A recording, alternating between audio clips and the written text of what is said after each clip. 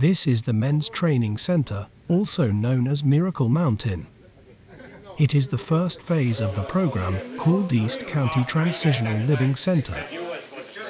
The faith-based program houses hundreds of people, but the single men, also known as disciples, comes to the ranch for the first 90 days of the program. Here, they are cut off from the world and technology to focus on themselves. Hello, my name is Josh. I am the ranch overseer here at the ECTLC Men's Training Center. What we have here is people, whether they're coming from jail or prison or homelessness, or some people that have lost everything due to an addiction. Everyone has a different story. There are 9 dorms, which can house up to a total of 80 men. Each dorm is named after several books out of the Bible. The first dorm, called Genesis, is where the new disciples enter. Here, they will stay for a week or 2, until the overseer feels they can move on. Then they will permanently move into another dorm and assigned a job. Welcome to Genesis. It's a holy place. It's beautiful. Very holy. Just not with these guys. Now you can use a bowl once I finish these noodles. Part of it. I'm hungry now, bro. After you found out that we're not gonna eat lunch. Wait, Kyle, we don't have lunch? I don't know. Alright, I'm gonna change it. Although there has been renovations throughout its time, Genesis was made to feel run down. So the disciples would have to earn their way to the nicer dorms.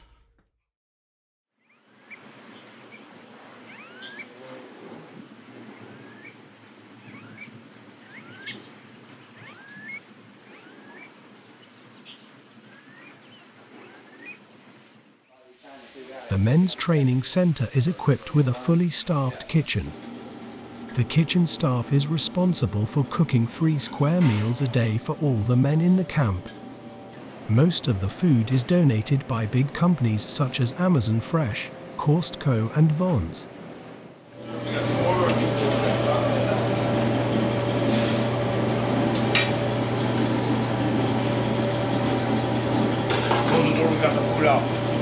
Por favor.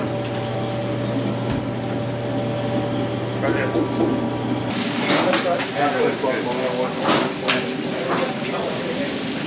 Empty board. That looks good.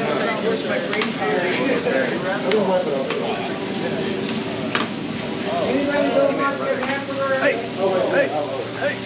Give it a Coke. Hamburguesa.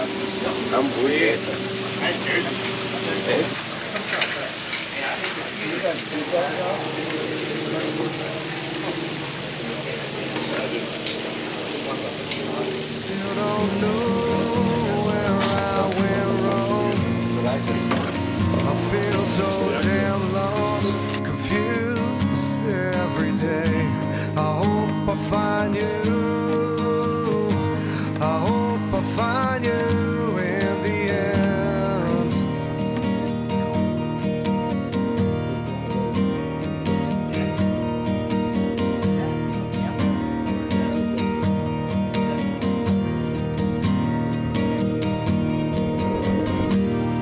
I don't know where I'm going. The disciples who haven't been assigned a job are required to attend classes throughout the day. Although everyone in the camp is required to attend the 6 o'clock evening class. Ranch overseer Josh Bender explains. Our first class is Proverbs at 6 o'clock. There they could bring their coffee in, they bring their Bible. And Proverbs, I personally love it. It sets the mood for the day. It gets you where you need to be spiritually, and it wakes you up along with the coffee. Coffee definitely helps. We'll do a class at 10 o'clock sometimes. It depends if we have speakers here. The schedule can vary.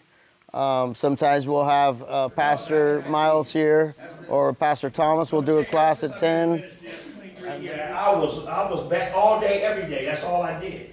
It's like my whole goal, my whole purpose was to have some dope in my pocket so I can put it on the pipe whenever I want to. And that's what I spent my life doing for 15 years. After you came to faith, did you ever relapse? No. No. No, I'm a new creation in Christ. And coming to faith, I don't really use that term. Faith is something God has to give you. When God comes back for judgment, who lives? Only those that are in Christ. Not those that say they believe in Christ, not those that know about Christ, but those that are in Christ. That's one of the phrases you're going to find in your Bibles. We also do a class around 1, and then we do classes. We try to do them every hour. We have an hour dedicated to homework. So our homework assignments usually they start in Matthew, and they do 2 chapters a week, and they will read Matthew 1 starting, and then they will do a summary on the chapter, and then they'll do 10 lines written down, and then they'll write down 10 lines for an application, how they can apply it to their lives. And we'll have a guest speaker at 6 o'clock, and that changes every night. We'll have a new speaker, and again we'll have a class from 6 to 7. And a lot of people have another key ring that is very important keys also, but they go to certain places that only a couple of us have keys.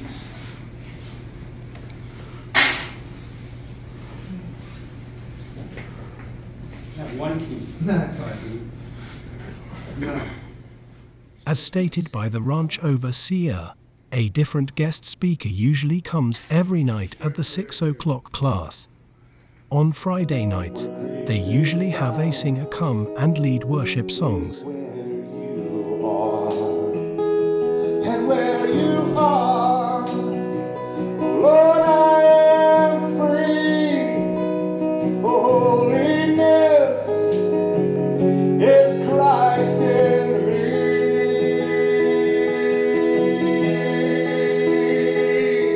Lord, I need you. Oh, I need you.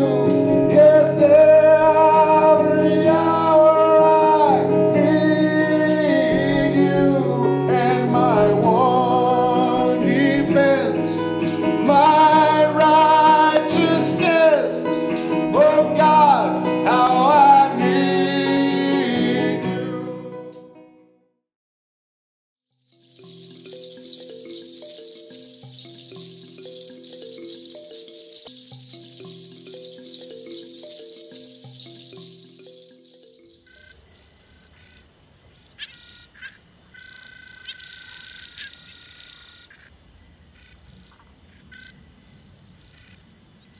Disciples who are not assigned a job or are not working the next day have to perform an important duty called fire watch. Every night from 10 p.m. to 6 a.m., a disciple is out watching over the camp. The 8-hour span is broken down into 4 shifts. Their job is to make sure no one is out and about during the night. Since it is located near the Mexican border, they also make sure there are no illegals breaking into the camp. And of course, as the job title says, they make sure there are no fires in the wooded area. Sometimes I saw coyotes running down the street with a little dog or a cat. Really? Chasing them into their trap, right? No, carrying them. Oh my God. I've never seen that. Already got them. You saw it right down there, eh? It's It's a little smaller than it has been. yeah, so yeah, it's because it's the groundwater coming up, you know. There's a little creek that comes in from the back down there. Oh, that's running right now, huh? Because that's the seasonal. Just kind of. I can see kind of water down there, maybe. Yeah, you're seeing the reflection of the moon in it. Yeah, I saw that.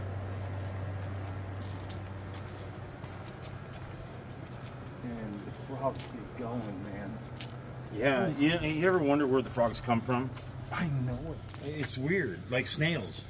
They just show up when it rains. There's like all these snails in my house, and then they're like, there's no sign of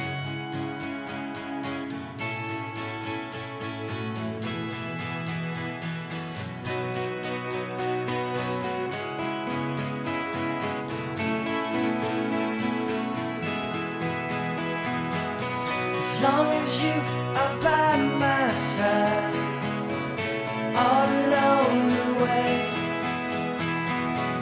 As long as you are in my eye, I can see it through. As long as you are next to. Every few months, the camp puts on a barbecue event, inviting the families of the disciples to spend an afternoon together.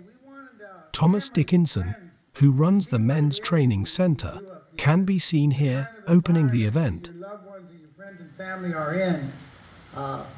It's really important for them to know that they have support out there and that there is still hope.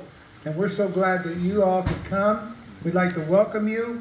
Let's open up in prayer. Father God.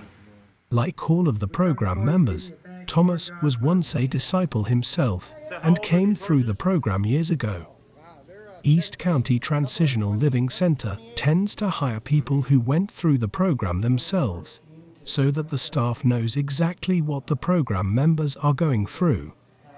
Not only does Thomas run the day-to-day operations of the camp, he also gives tours to important members of the community, including board members, sitter leaders, and potential donors. Up a little bit, start opening up, and it's a wonderful place. We've been blessed because when I was here, and up until about 3 years ago, that up there, when I was here, I was laying in bed, and the rats would fall on you when you're laying in bed at night because there were so many.